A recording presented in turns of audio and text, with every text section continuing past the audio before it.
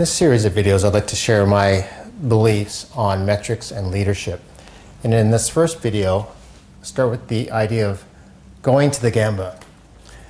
Now, Gemba is Japanese, which when loosely translated in the context of process means the place of the actual work where the activities are occurring. Now, what does going to the Gemba have to do with metrics, or with leadership for that matter?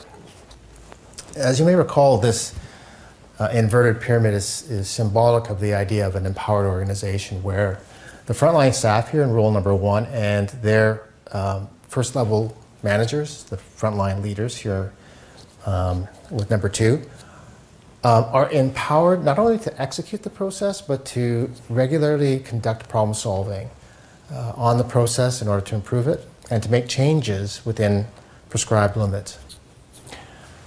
So when we look at the idea of going to the Gemba, well, first point is the frontline staff, they're already in the Gemba. They see the reality every day with their own eyes. And in fact, one of the challenges in organizations is that the frontline staff are seeing, every day, the reality of what's happening.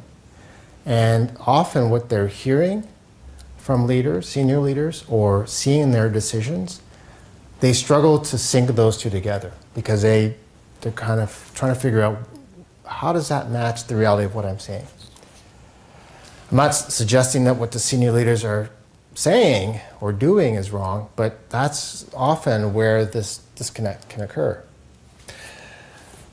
And the reason why I think going to the Gemba is so important for those that aren't in it every day is the importance of syncing up through direct personal observation, which is the purest form of data, the reality at the front line in the Gemba with the numbers and the charts and the PowerPoint decks that they see. That there's some sort of line they can draw between the Gemba and what they're seeing in the numbers. And if they can't, then they can start digging and asking, well, why is that?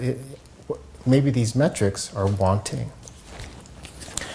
When we talk about the frontline leaders, they should be in the Gemba. And I think one point here about going to the Gemba is look in the organization whether or not the first level leaders, the first level management are away from the Gemba too much. That they're being pulled into meetings and other activities and not spending enough time in the Gemba. And as a consequence, as you recall, they and the frontline staff should be conducting high-quality root cause problem solving on a regular basis. And this lack of exposure, regular exposure to the realities of the front line, in my experience, degrades the quality of that problem solving. Mid-level leaders, mid-level managers, if you will, have this what I call scale-up role. So among other things, what they do is scale up the ideas that are generated at the front line and test and look at them to see which ones should be spread and standardized across other processes, across other business units and geographies. Collectively, as a peer group, they also see every process. And as a group, have this role and value that they can add in knitting together and harmonizing this ecosystem of processes so that we do have a seamless flow of value end-to-end for the customers.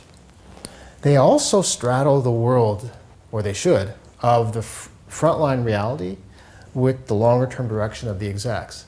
So on the one hand, because they understand what's going on in the Gemba, or should, they can better translate the high-level, longer-term direction and ideas of the execs into operational ideas and language for the front line.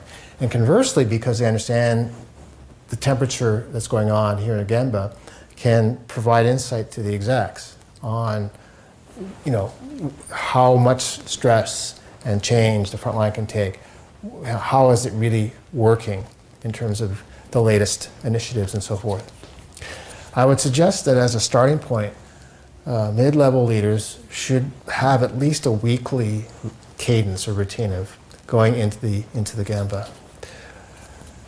Senior execs, Think about them in terms of a role of process governance, which includes things like aligning the processes at a large level to strategy, prioritizing capital investment, therefore, around those strategic initiatives, prescribing the guardrails in which the front line is allowed to take action without having to get approval all the time. I think this group is the process owners of end-to-end large processes, strategic processes in the organization, and so forth. This role is, in large corporations, would be VPs, SVPs, as contrasted with role number 5, corporate execs, which in these large mega corporations would be EVPs, group heads, and so forth, and the CEO, of course. In some organizations, this might be combined into just an executive group, but this role is still required, and this role of vision and culture with respect to process excellence. So things like establishing the reality of an empowered organization where the front line does have that permission and the tools and the budget to do quality root cause problem solving on a regular basis. This group of senior executives in position 4, I would suggest thinking about a monthly cadence is not unreasonable. Or put another way is, I think, a minimum. And then quarterly cadence for these corporate exec levels, including the CEO, I think is a reasonable cadence. Now, one thing about having, especially for senior execs and the corporate execs, a more regular exposure to the front line, which they can rotate through in different geographies, different business units over the course of the year, is it sends a very powerful signal to the frontline staff around that there is a support there. And as these trips are regular, they will become less stage managed, less of a sort of royal visit, if you will.